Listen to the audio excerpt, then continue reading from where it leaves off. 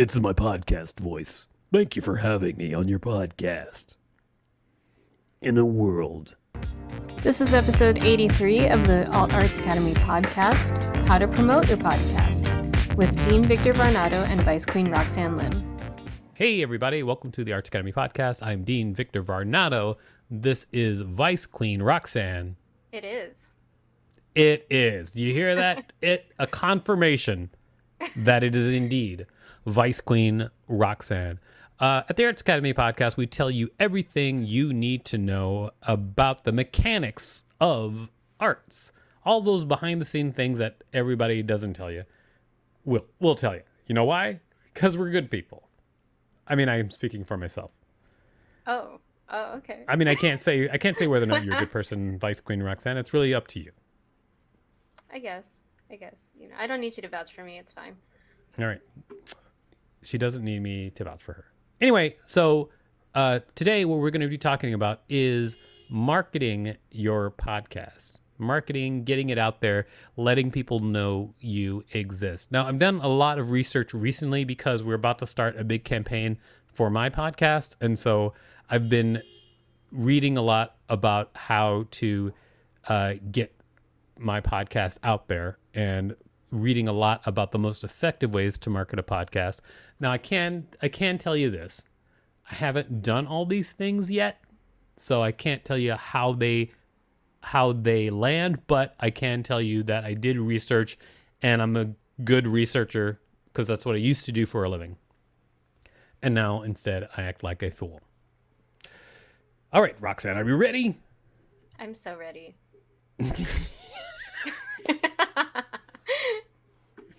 That was enthusiasm at its core, everyone. All right, so when you want to promote your podcast, I can tell you what they say is the most effective way to promote your podcast, and that is to advertise on other podcasts. Every source that I have seen says that is the most effective way to get people to jam on your podcast is to advertise on other podcasts. You can advertise in a couple of different ways. You can appear on other podcasts. That's one way. You can buy ads on other podcasts. That's another way.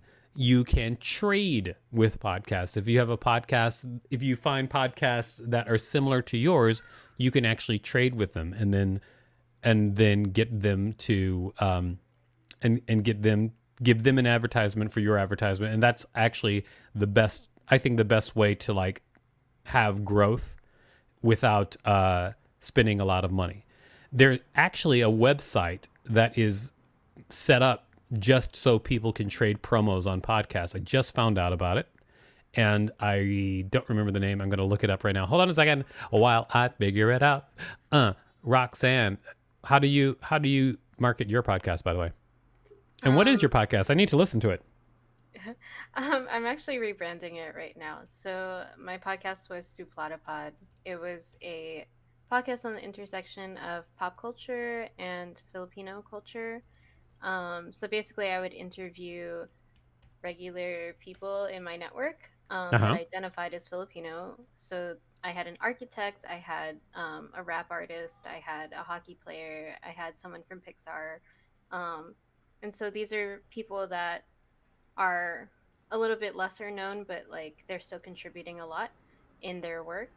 And we would just talk about current events and social issues from their lens. So we talked about houselessness and homelessness with the architect. That was pretty cool. Yeah, just stuff like that. And then we were on the Anchor platform. Mm-hmm. That's what I used, Anchor FM. And I liked Anchor a lot because of its accessibility, and it was very easy for me to understand. I know people that were a lot better at Anchor because they actually did the voiceovers for ads. I didn't do those, but I wanted to. Anchor FM, isn't that the one? They also will allow you. They will start feeding you advertising pretty quickly, and you can actually make money with your podcast very quickly if you start on Anchor FM. Yeah, exactly. Yeah, I think that's a really good thing. I was trying to find the new site that popped up I just cannot find it. But it is a site where you can trade promos. Maybe you can actually search for it. Sure. It's basically like a social media site for podcasters where you can trade promos, and also you can go on the podcast and then offer yourself up as a guest for other people, and then those people can just like pick you, and then you can be guests on people's podcasts. It's a free site, and I just don't remember what it's called. But if We're you not say talking about Clubhouse, right? you are not talking about Okay. Clubhouse, we're talking Just about have to make sure. no, we're not talking about Clubhouse. Clubhouse is a totally different thing that I'm not even going into. I've actually never done Clubhouse. I feel like you would be good at Clubhouse. I don't think that I would be good at Clubhouse because I don't take things very seriously. And on Clubhouse, I hear they take themselves very seriously. Is that true? Am I just making up a myth now? I think they do take things seriously, but like I also have seen really silly things on Clubhouse as well. So I like silly things. Silly things are my favorite. yeah. Oh, I'll research this for you while you continue talking. Well, great. Not only look up what that site is, but then also there is a podcast advertising site where basically if your podcast gets above a certain number of listeners, like if you're like a podcast that has 5,000 downloads per episode, then you can go on the site, and on that site they will find advertisers for you. You can just list your podcast, you can list how many downloads you get, and then they'll find advertisers for you, so you don't have to find them for yourself. Not everybody. I think that a lot of people who do podcasting, that part seems daunting, like monetizing or turning it into monetization. But there's actually like very simple systems set up where they'll pretty much just find it for you. And in fact, if you're on the right platform, like FM, what was the podcast you were on? The podcast. What was the platform you were on when you made your podcast? Anchor. If you're on Anchor, I use Acast. If your podcast starts getting a lot of listeners, then they will actually start finding advertisers for you. But the big thing is like getting listeners on your podcast, which is what we're talking about. So we talked about the most popular version, which is promoting on other podcasts. But there's other ways that people have found podcasts. The way that people find one way that people find listeners for free is by getting people to write about their podcasts. So here's the thing that you can do. There are still tons and tons and tons and tons of blogs about every subject out there. And all those blogs need content. In fact, not only do a lot of those blogs need content, a lot of them will pay you for content. That's not the important thing. I'm not trying to make you into a blogger, but I'm saying that if you write an article that fits that blog and you link to your podcast as an example of whatever that article is. So for instance, if your podcast, say, was about the lifestyles of Filipino people, and you found a blog that wrote about the same thing, and then you wrote a little story, not even 500 words, like a simple story, and then you use your podcast as a reference, that's the type of thing that they would publish, because they need to publish content, and then their readers can become your listeners. This takes a lot more legwork, but it is something that you can do yourself without spending any money at all. And you know what? Things that cost nothing are always the first things you want to grab, right? You don't want to just go for things that cost like $1 billion. You don't? I mean, unless you have $1 billion ready to go. I don't. But I do have a list of names that I can run by you to see if they are the platforms. Let's go. Okay. Let's go, Roxanne. Let's go. I'm gonna shout these out. Yeah. We are not sponsored. This is not an ad. This is not an ad. Megaphone, Mid-Roll. Oh, okay. So Megaphone, Mid-Roll is an advertising company. So that's a company that will help you find advertisers for your podcast, and not the one where you can trade guests. Okay, yeah. Okay. So, Headgum. No, that is not it either. I, No. I wish I could remember what the name of this, because it just started and I wanted to check it out, and I'm really interested in it because it's such a good idea, so that anybody can just upload, anybody can just log on as a podcast, and then you can trade promos and trade guests. It's great. Actually, tell you what, why don't you talk a little bit, and then I will find it, because I really want people to get this information. Hey everyone. So, we did not originally know the name of this platform when we first recorded this episode. However, we were able to locate it. It's called Wildcast. The website is www.gowildcast.com. And I'm just going to briefly show you what the website looks like, and we will go into more detail on how it works in next week's episode. So make sure to catch that. So we're going to go here to gowildcast.com, and I'm going to press OK, I got it. It says a podcast platform that makes connecting and collaborating easier for everyone in the podcast space. So obviously, you have to set up an account. I already did. I'll briefly show you what that looks like very soon. But this platform basically allows you to book yourself as a podcast guest, or you can find guests for your podcast in the reverse. If you have your own podcast, you basically can look for guests using this site as well.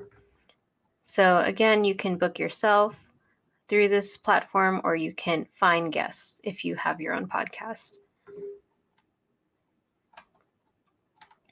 Okay, so that's the website, and I'm just briefly going to show you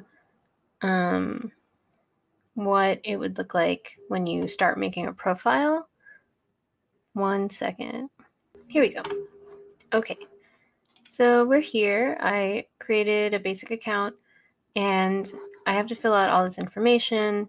It populates a URL for you. That's really cool. I just noticed that it's just my name. I love that.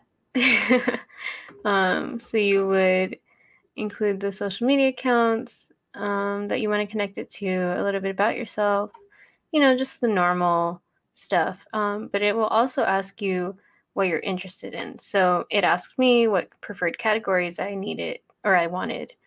And I put arts, performing arts. Sorry, that was my phone. I put arts/performing arts. So once you fill that out, you'll be good to go. It'll show you like number of appearances, how many times you've been viewed.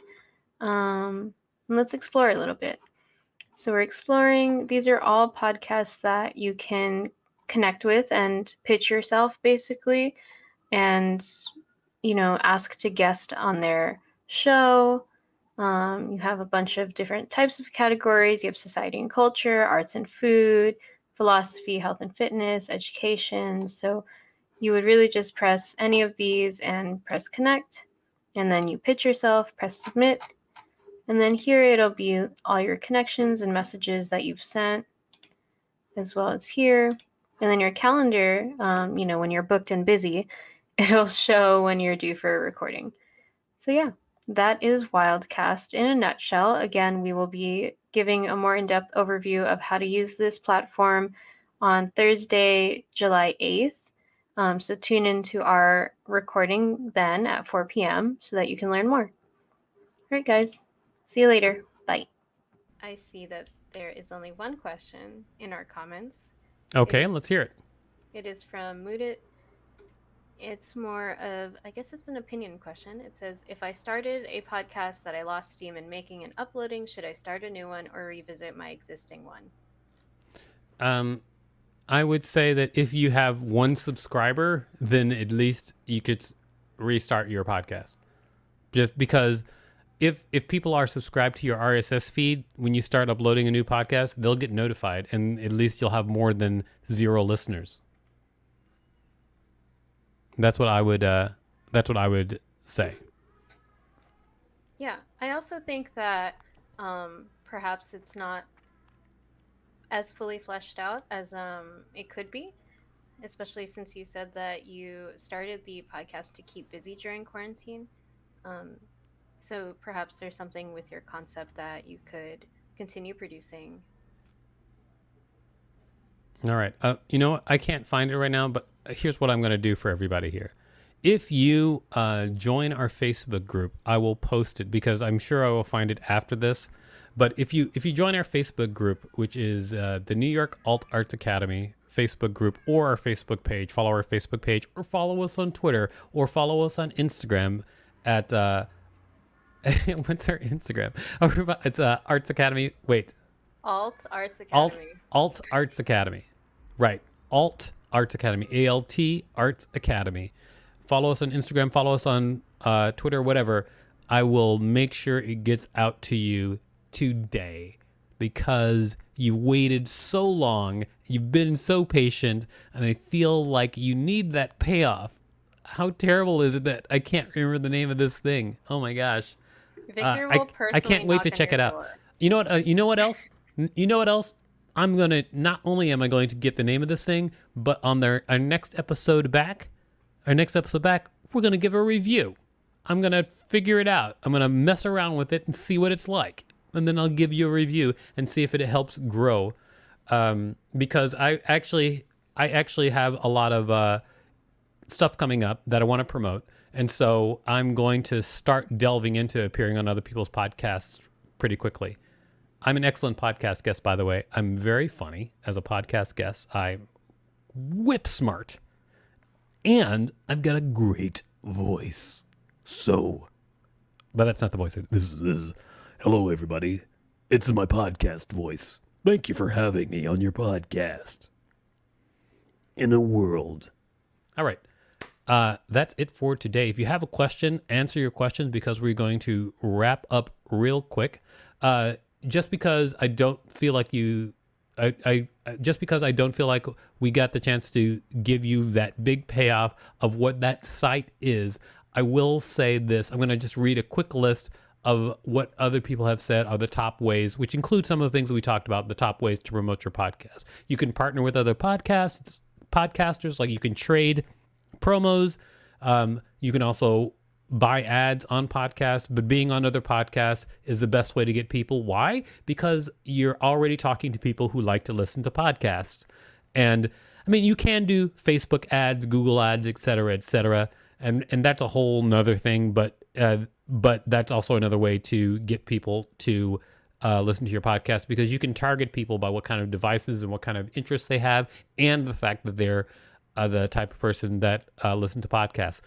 Another thing that people suggest is to run giveaways. So for instance, you can say, hey, the best comments on these podcasts, we're going to give away this valuable thing that people are really going to get excited about, and people will listen to your podcast to find out if they win. You can be a person who does SEO very well, because if you make your podcast SEO friendly and you follow trends, then people will find your podcast and it'll come up when they're searching for a podcast. But this is also something that I think has not a huge effect, but it's something that you should do. I mean, because if your podcast is SEO friendly, as you become more popular, it's just going to grow faster. You can also go to podcasting conferences, which are a little expensive sometimes, but when you go to podcasting conferences, usually people there will check out your podcast. Good luck to everybody. And also make those social media videos that we talked about in the previous episode. That will help spread the word about your podcast. Everyone, you've been great. Vice Queen Roxanne, you've also been great. Thank you so much for tuning in to the Arts Academy podcast. I am Dean Victor Varnado. You can check us out at Alt Arts Academy on all social media and artsacademypodcast.com.